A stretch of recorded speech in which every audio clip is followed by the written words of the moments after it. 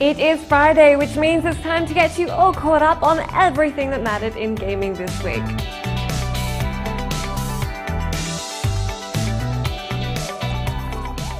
You guys seem to love getting stuff for free, so here's how you can weasel your way into the Division beta on PS4 without parting with any of your dollars. Unfortunately, we recently discovered that this sneaky method of beta access no longer works. But earlier this week, you could search for the game on the PlayStation Store, click pre-order, and then select pre-order and pay. Then you'd search for and download the Division's beta client, after which you could locate your pre-order transaction through the settings menu and cancel it. Congratulations to those of you who paid attention earlier on this week and managed to grab it.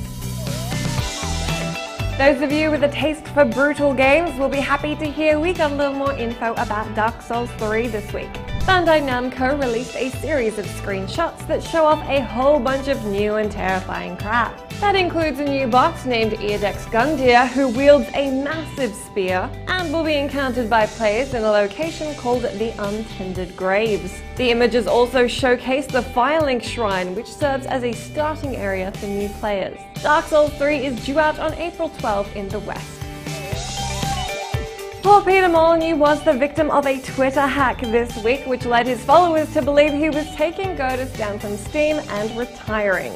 The string of fake tweets was a bit too real, reading, "This is also the time I would like to announce my retirement from the games industry. It has been a long journey for me. Thank you. Overall, my time in the industry has been bittersweet. However, my biggest mistake was Fable 3. It pushed me and my team to the limits. Fortunately, the confusion was over quickly when the real Peter Molyneux stood up and tweeted, my account has been hacked. You can tell because they know how to spell. I am not retiring, not closing Godus."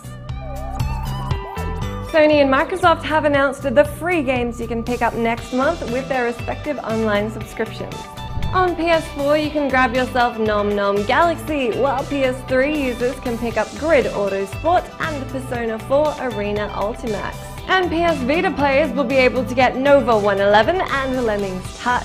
On top of that, the exceptionally fun Helldivers is available across all 3 platforms for free with your subscription. If you have an Xbox Live Gold subscription, you can grab Hand of Fate throughout next month and Styx Master of Shadow between February 16 and March 15 on Xbox One. On Xbox 360, you can pick up Sacred Citadel in the first half of the month and Gears of War 2 in the second.